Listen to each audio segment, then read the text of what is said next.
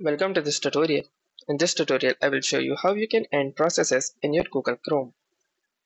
Processes are all the work that are going in the back end of the Google Chrome.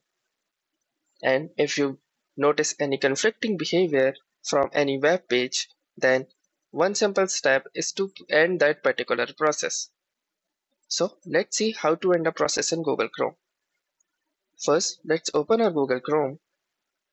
Then I will open some random instances of tabs here to simulate a working environment.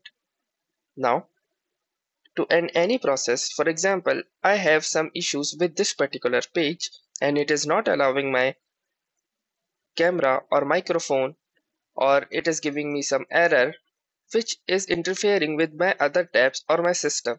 Then the best way to resolve is using the end process. To do that, simply click on the three vertical dots present at the corner of your screen. Then hover your cursor to this More Tools option.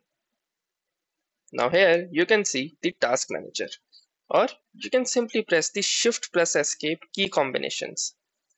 Now let's click on the task manager and you can see all of the processes. Now simply select those processes which are interfering with your system. For example, if this process is interfering my system, I will click on it and click on this End Process button. As you can see that this process has been ended. And to reload it, I will need to click on the reload button.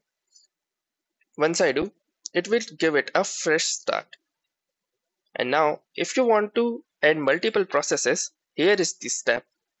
Go to the More Tools again, then to the Task Manager, and then if you want to add multiple processes, simply select one or more by pressing down your Control key and then selecting Other Processes.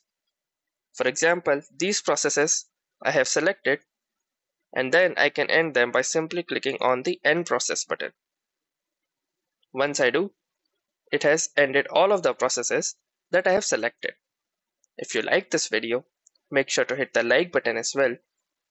Share this video, comment on it, and don't forget to subscribe our channel.